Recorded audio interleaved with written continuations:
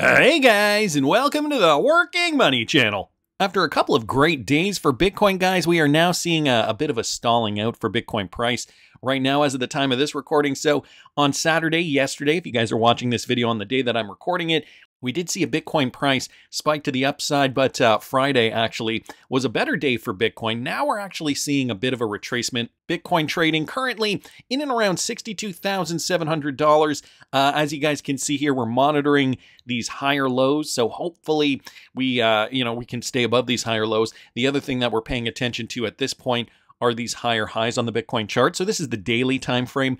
I'm not going to bother looking at the hour to hour. It's been 6 months, over 6 months now, since Bitcoin has just been, pretty much trending sideways. And you can see it here. I mean, I've been looking at charts for, the better part of my adult life. And you guys can see this.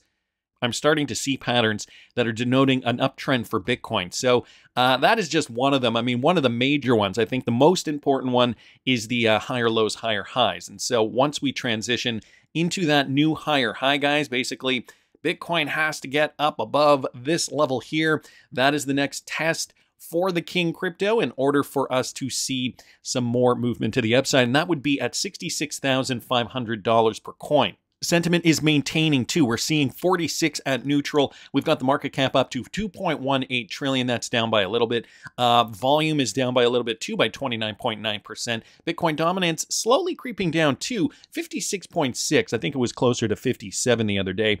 So altcoins, guys, gaining a little bit of steam, albeit not by much. We're not seeing too much inflows into the market currently. But here's something that I wanted to point out to you from notfinancialadvice.crypto. So we have all these exchanges tweeting pics of green lasers shooting into the sky recently, when meanwhile the Royal Observatory shoots a green laser into the sky, and it's called the Meridian laser, and they're doing this every night in London. And get this, guys, the Stellar Foundation is hosting a conference in 3 days in London called, you'll never guess, yes, it is called Meridian, located just 6 miles from the Royal Observatory. So here's what he is noticing here from Bitstamp, from BITRUE, Poloniex, Crypto.com, all posting these green laser pics. And apparently the Stellar Foundation is hosting an event, Meridian 2024, in London. Things that make you go, Now, the reason I bring up XLM, and I know I don't talk a lot about XLM on this channel, not by any means, is that it follows XRP quite closely. So if we can assume that just by extrapolating, if XLM does rally, well, wouldn't that mean that XRP would rally too?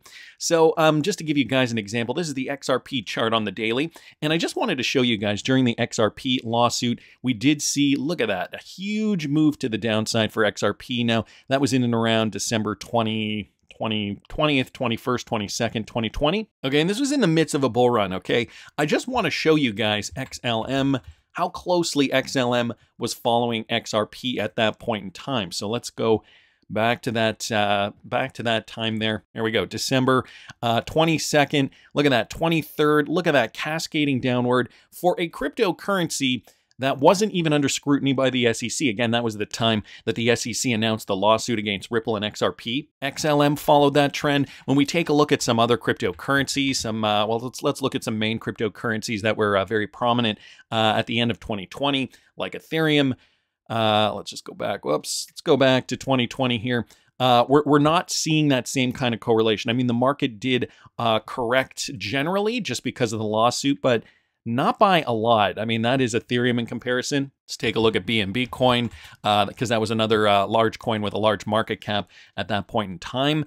So late December 2020 was in and around here. So that was around the same time. So yeah, it did go down a little bit, but not by nearly as much as XLM or XRP. The other interesting correlating factor too that I wanted to just show you guys on the XLM chart was this, in and around the time that the XRP got clarity, okay, in July of 2023, that was in and around here. And guys, you would think that this is the XRP chart. No, this is the XLM chart.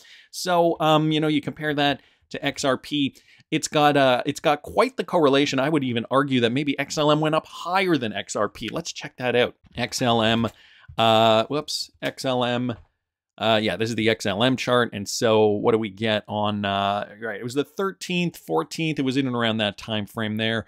Let's call it the 13th, okay? This day here, XLM went up 105% from bottom to top. XRP, I think it was in and around the same amount, if my memory serves me correctly here.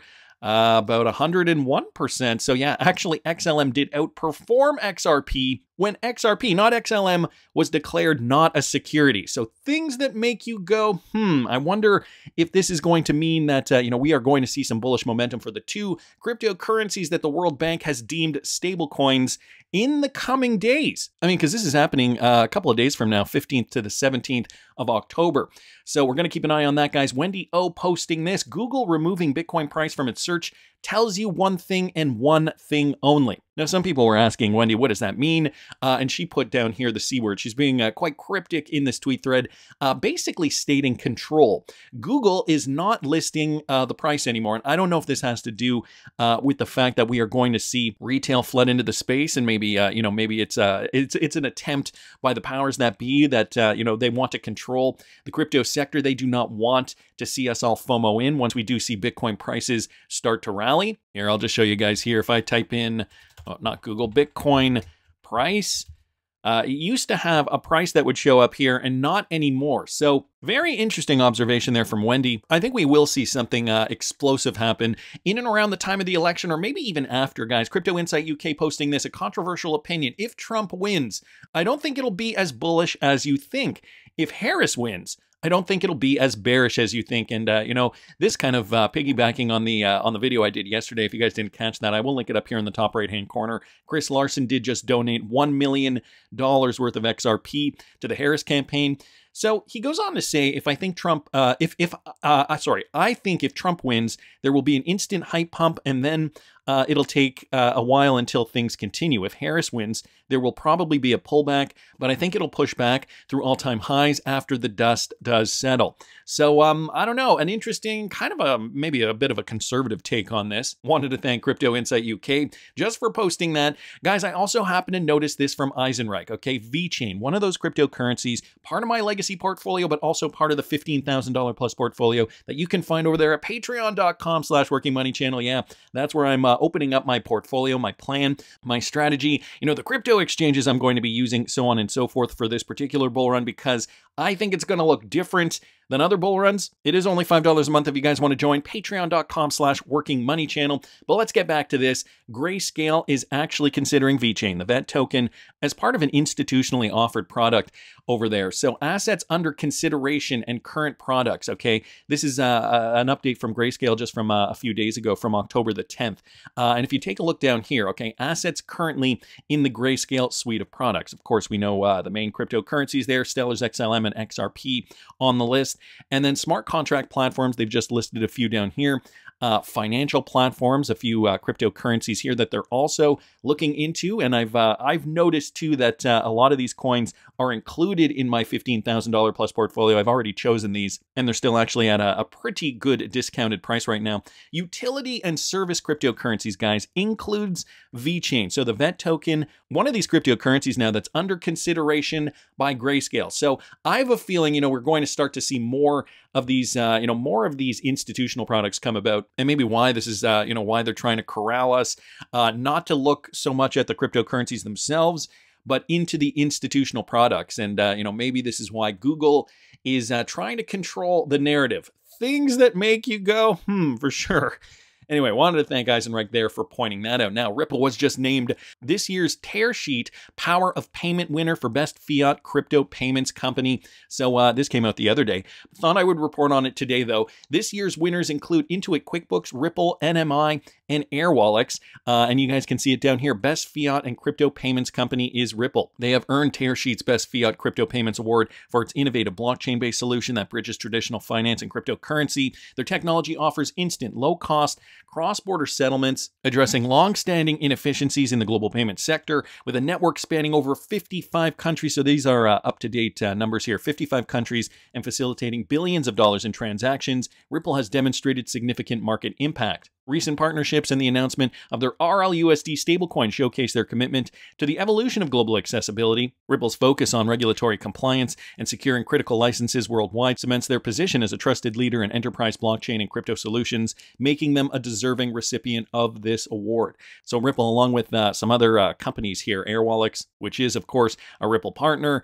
We've got QuickBooks, NMI, and a few others here, guys, have won this award. Now, speaking of Airwallex, they are increasing their footprint in Hong Kong. Airwallex did announce that Airwallex Capital is now licensed by the Security and Futures Commission of Hong Kong in order to offer asset management services, paving the way for the upcoming launch of their Airwallex Yield in Hong Kong early next year. So check this out.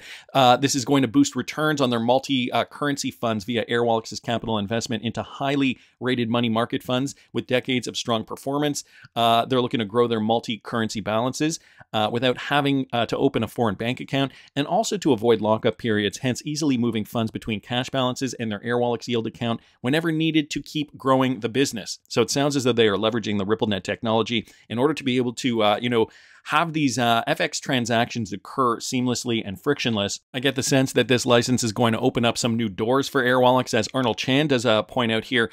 He said that Airwallex is proud to have received the license, of course.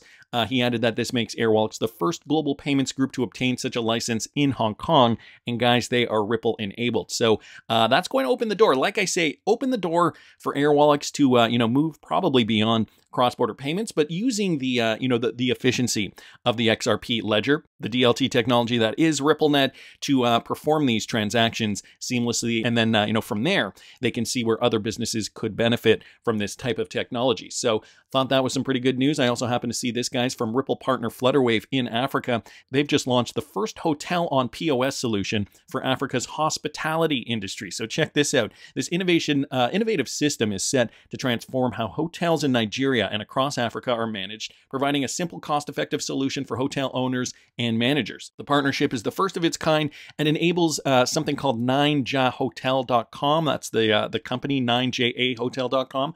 Their award-winning room status system to run seamlessly on Flutterwave's smart POS terminals. Now, what this is, you can manage it remotely. Basically, it is a way for business owners, hotel managers, to manage all departments of the hotel with a digital tool, okay? So various hotel departments such as reservations, housekeeping, laundry, accounting, and more.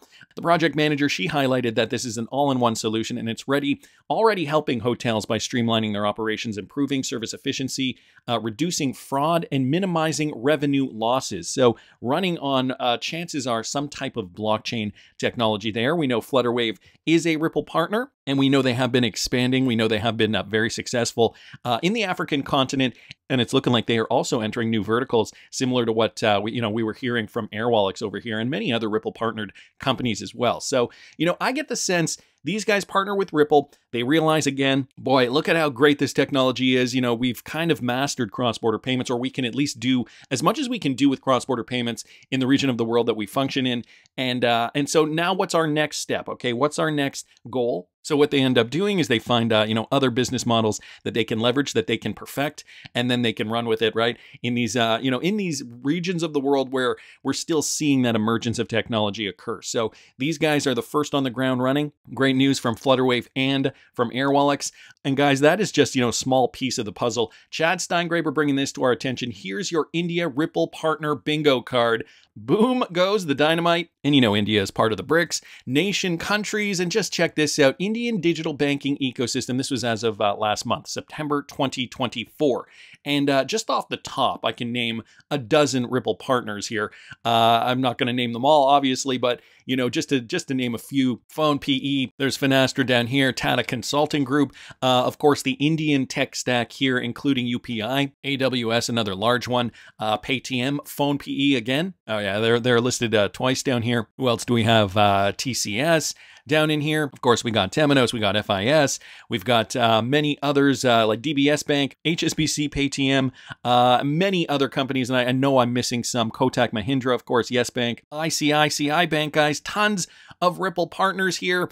And so this is the framework that is making up the Indian banking sector. We know from former reports and former announcements that Ripple does have about 80% of the Indian country when it comes to their tech and finance. So they are one of the BRICS nations.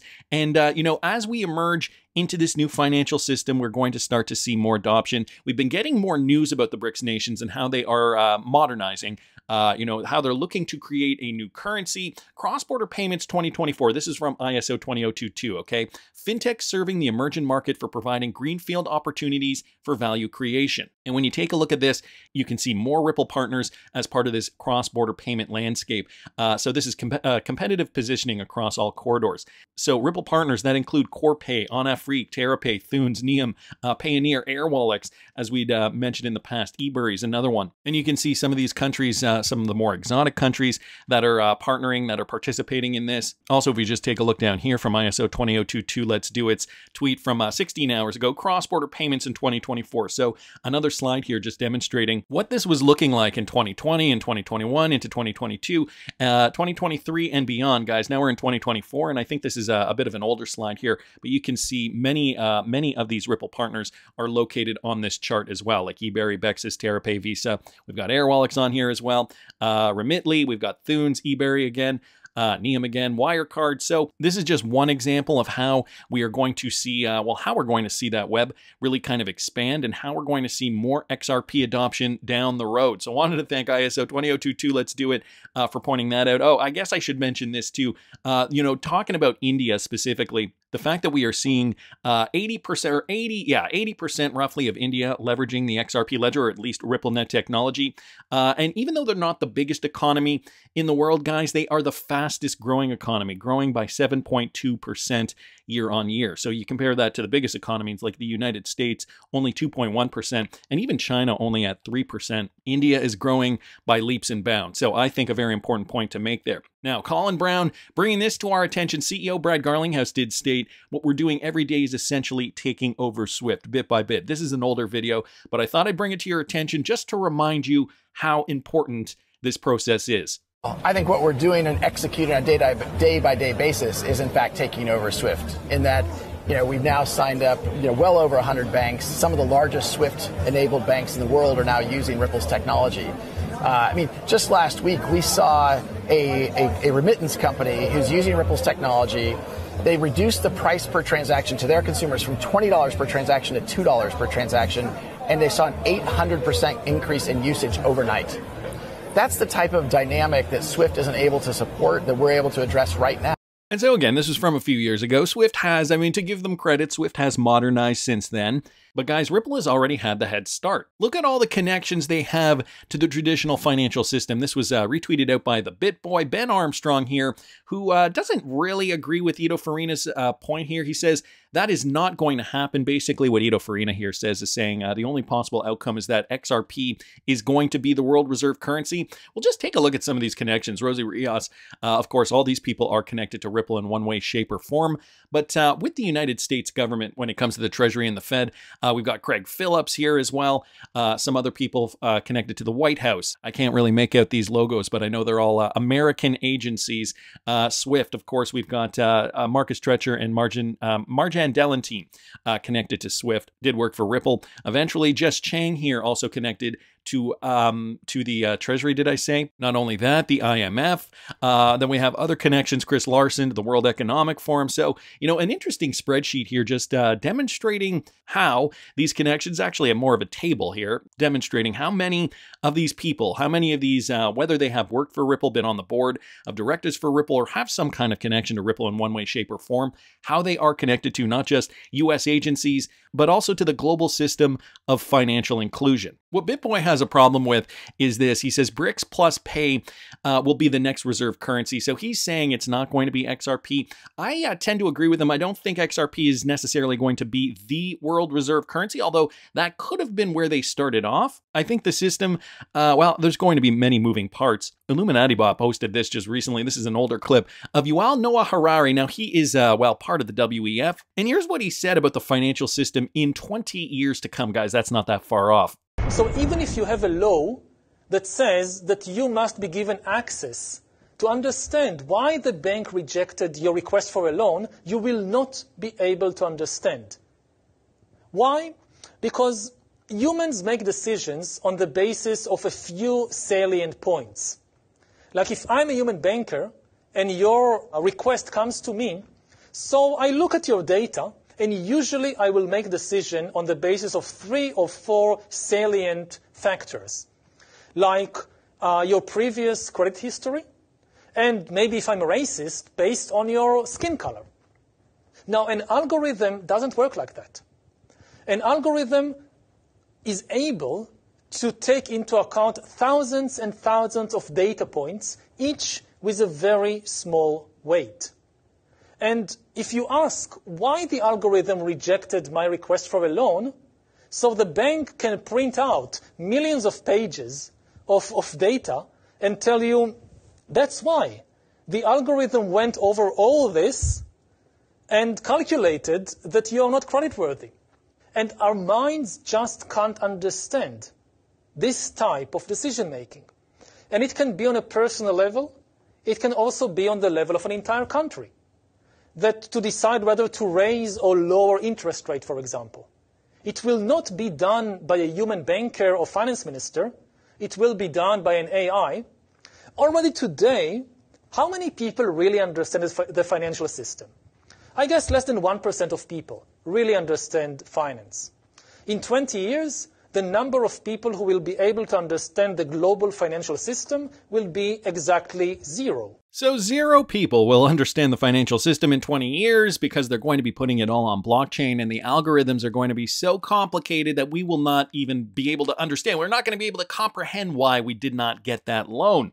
They're going to be looking at all these different factors. This is obviously going to incorporate DLT technology, blockchain systems, smart contracts probably, and new types of currencies as well. I wanted to show you this from Black Swan Capitalist. He recently interviewed Martin Armstrong, top economist. Martin Armstrong does warn that the UN and the IMF plan to replace the dollar with a new global currency. There will be economic reset and civil unrest ahead when Trump wins. Curiously, the IMF and the World Bank, parent group of the UN, are working with Ripple and XRP. Need I remind you guys, let's just go back to this chart over here. Look at all these agencies, including the IMF, the World Economic Forum, even SWIFT, and many branches of the US government, all working with Ripple. Here's what Martin Armstrong had to say. And it is unfortunate this video was removed from the platform that it was playing on. So I'm just going to read the subtitles here and you guys can find this clip. This clip is still on X. It goes as such. Look, this is the way things are. This is the agenda. This is the theory of the government that is one for all for one. And it's been around a long time. The one world currency, yeah. And the one world payment system already created a digital currency, the IMF did. And we're keeping it, and they're keeping it behind the curtain, is what he says. But the pitch is that it will eventually replace the US dollar. So it sounds like this is supposed to replace the dollar, guys. And looky what I just noticed here. When you click on Versan's link from Black Swan Capitalist, looks like this video has been removed. So does Martin Armstrong know something that they do not want us to know? I mean, the connections are clear, guys. If XLM and XRP are the chosen cryptocurrencies, well, I mean, they are considered stablecoins by the World Bank. Could we be in the best investment of a generation? And for more information on what I'm doing, you can follow me at patreon.com/workingmoneychannel. This is not my first rodeo, and so I want to share my journey with you. It is only $5 a month, but that's just my opinion. I want to hear what you guys think. Please subscribe to this channel if you haven't already. Like the video if you like the content I'm providing. I always love hearing your comments. See you in the next one, guys.